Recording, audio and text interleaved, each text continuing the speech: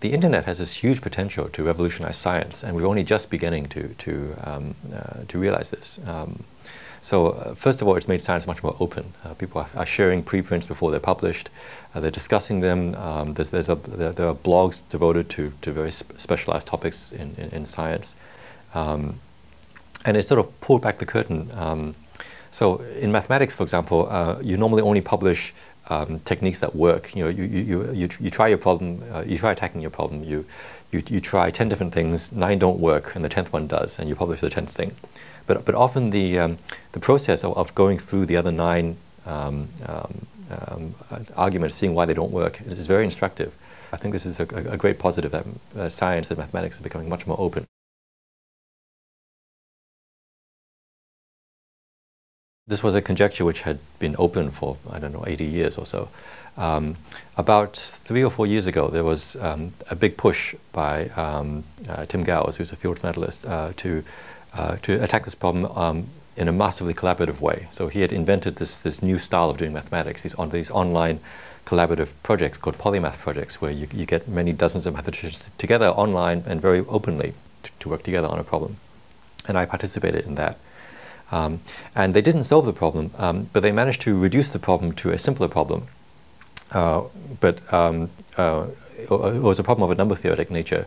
But at the time, the number theory was not advanced enough to solve that problem. So eventually, the project kind of petered out. But early this year, there was a big breakthrough in number theory. People understood a certain type of number theoretic function called a multiplicative function much better, and I was able.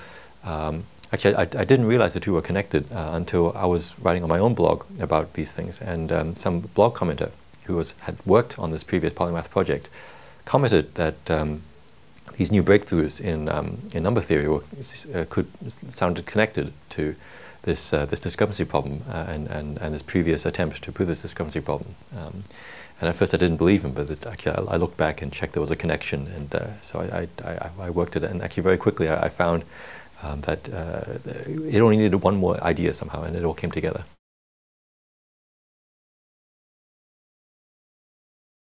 I kind of view mathematics as like climbing cliffs, trying to reach various goals, and there are some peaks that are just completely out of reach.